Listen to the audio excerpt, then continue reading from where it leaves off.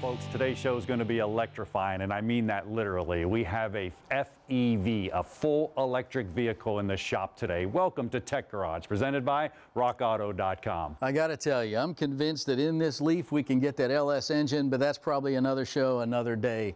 This is interesting. The symptoms you've discussed and talked about are not the typical symptoms. So tell us what's going on here. Yeah, exactly. Well, I was actually driving along and I got this light on here, man, and this is a new one for us here at Tech Garage. A little triangle there, red with an exclamation point in it. Scary, not your check engine light. Found out through the actual owner's manual. Guys, yeah. This almost never happens. Usually he's the guy writing this stuff. Had to break out the owner's manual. Red master warning light. That was scary. In here says a whole lot of nothing except take it to the dealer. So, you know, broke out the scan tool, figured I can handle it, no problem. Scanned it, a couple of multiple codes, some weird funky stuff going on. Couldn't figure it out. Every time I tried to get in, kept asking me to take it to the dealer. Well, broke down, wrote it over to our Miller Nissan down here, scanned it, come up with the codes, actually talking about some thermal meltdowns. Got a coolant fan problem. Coolant fan, interesting on an electric vehicle. Absolutely. When you hear thermal and meltdown in the same sentence from a dealer, that's typically not good. And I've seen and used our scan tools. They're pretty good.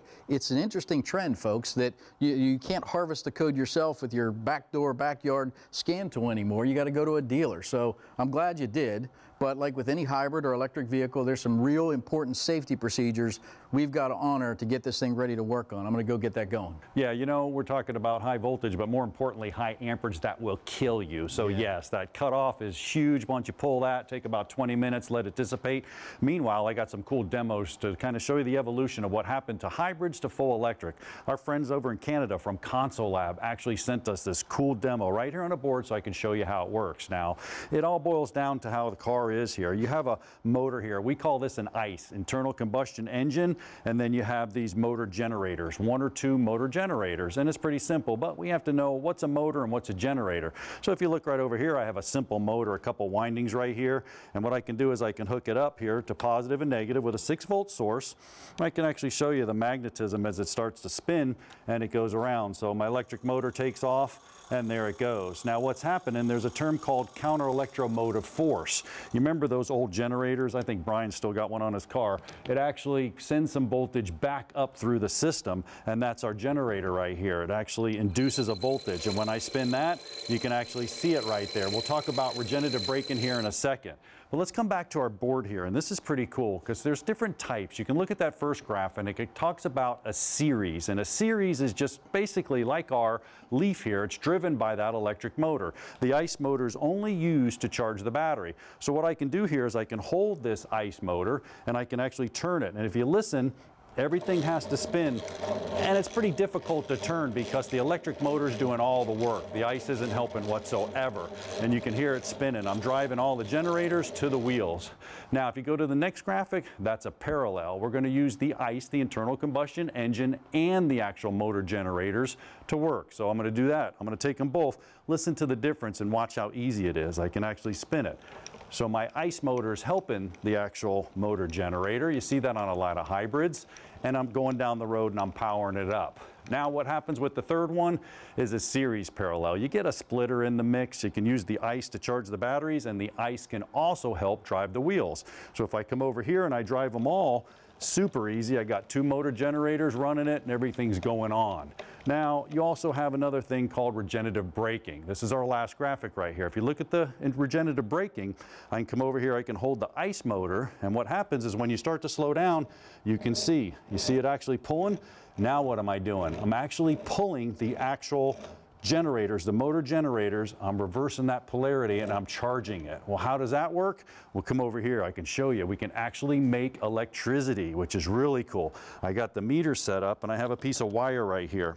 And this piece of wire, when I cut that magnetic field, I'm actually going to induce a voltage into it, and watch the meter. Here I go. So as I go up and down, I'm actually inducing that voltage. Well, what's happening with the car? Well, the wheels are starting to slow down. We reverse the polarities. We actually start to make that motor into a generator, just like those old starters on the cars used to be, big old generators, counter electromotive force, backup charging the batteries.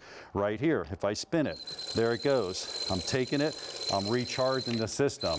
Now on our Leaf, it's full electric. And what does that mean? Well, you can see it right here on the graphic. We have a power delivery module on the top with a DC charger, a DC-DC converter. We have the charging system up on top. Below that, we have an inverter, and on the bottom is the whole traction motor. Well, what's going on? Well, all that stuff creates heat. That's a problem. So we have a low pressure radiator system, about 130 degrees. That thing comes on, the pumps start cooling that system. If that doesn't cool, we have problems. Well, one final mounting bolt in the top of the old cooling fan, but before we got to this, we pulled that master disconnect switch inside. Not hard to get to, 3 10mm bolts, a cover, pull the switch. We let more than a half hour go by, so all of the energy has dissipated. Then came up to the front, pulled the charging harnesses back in. Again, just a couple bolts in here. Nissan's made this access very easy. Pulled them back out of the way. No way they can jump in and get in the way of the project now. Now we're ready to roll. Now, if you're an avid Tech Garage viewer, and I know you are, you're asking the next natural question, which is, how do you know that you got to replace the fan? Well, keep in mind, this goes back to John's trip to the Nissan dealer. They scanned the code. Then they did a final output test of the fan to see if it was in fact working or not. It was not. We couldn't even do that test with a DVOM right here in the garage. That's how proprietary all of that circuitry is. So the problem is the cooling fans. Now, interestingly, both bolts are out. There's a couple connectors over here. I've got them loose.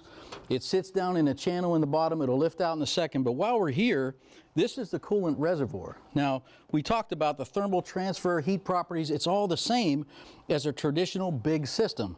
But look at the coolant hoses. These are the small guys that look like heater hoses, and that's how it flows. This is up out of the way. You can get a good look at it, and I think John went to the rockauto.com shelf to get us a new cooling fan. Yeah, Brian, I found 2 of your biggest fans, man, right here. I'll take all I can get. Well, actually, you actually got the module right here, which is super nice, from rockauto.com, the whole module. We're covering all our bases, make sure that we get everything fixed and fixed right. The whole fan assembly's right here, one piece. Matter of just pulling that one up out of there. It looks like it's kind of wedged, so we're going to step it up out this way. There you go. Now, you always want to take care of the back of that radiator. If you're doing this by yourself, cardboard on the back of it, but there's no shame in our game. We've got a second set of hands. Let's get this guy in. Yep, I got it plugged in already, Brian. A matter of just bringing it up and over. Roll it down, back in the same way it came out. Yep. Watching that radiator. Yep, we got these high voltage wires right here. Let's go a little bit on your side. Yep, you got it. We're going to roll your way. All right. Come on. Pull these wires. There it goes. Yep, a little more past that one wire. Good. Whole module stuck there. Keep coming down. I like the fact that we're nowhere near the radiator, so that's good. Yep. There we go. Not so perfect. Easy. Yep. Good 2 10mm bolts. Sit that in the channel. That's good. Maybe a little dielectric gel in those connectors. It's down in the weather down there in the road grime. We'll get this thing buttoned back up. It's going to run like a champ. Well, we got our LS all tore down, and we're ready to make some precision measurements, and we'll do that right after the break.